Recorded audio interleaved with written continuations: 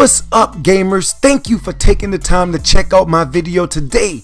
We're gonna go over some important gameplay updates from the stream earlier today from EA. Now I'm gonna take what I experienced in the beta with about 10 to 12 hours of hands-on experience, and then I'm gonna put into account what they said they changed, what they didn't change, and then give you guys a visual on what to expect in the first 48 hours of playing Madden 20. The game should be available in the next 7 to 8 days. We are 7 to 8 days away from getting our hands on potentially the best Madden game in the past 4 years. So the first thing I want to go over is the pass rush.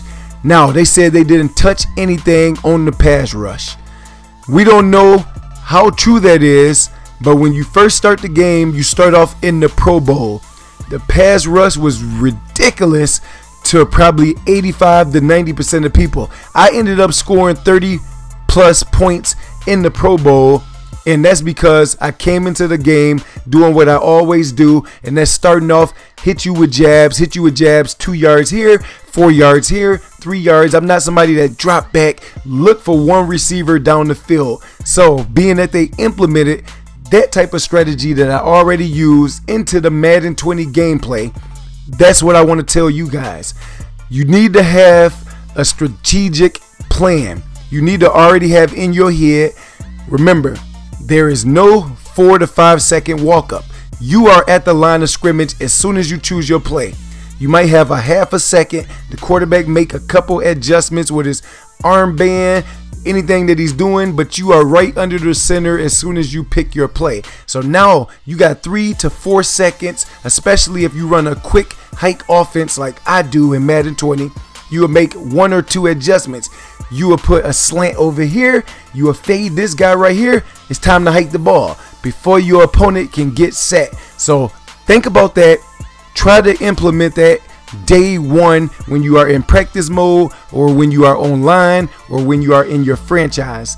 Another thing, they said they didn't do anything to the zone coverage. So like I told y'all a few weeks back, the zones play 3 to 4 seconds, just like the pass rush. The pass rush, if you have 1 or 2 good pass rushers on the edge or in the interior, you have 3 to 5 seconds. Just like your zones, you're gonna have 3 to 4 or 5 seconds max, and they will play their zones. After that, if you have any kind of manipulation route entering, or a route that goes into the zone and then out of that zone, they will be wide open. So I said early in the beta that you need to have a good 4-man rush, but it's better to have a 5-man rush.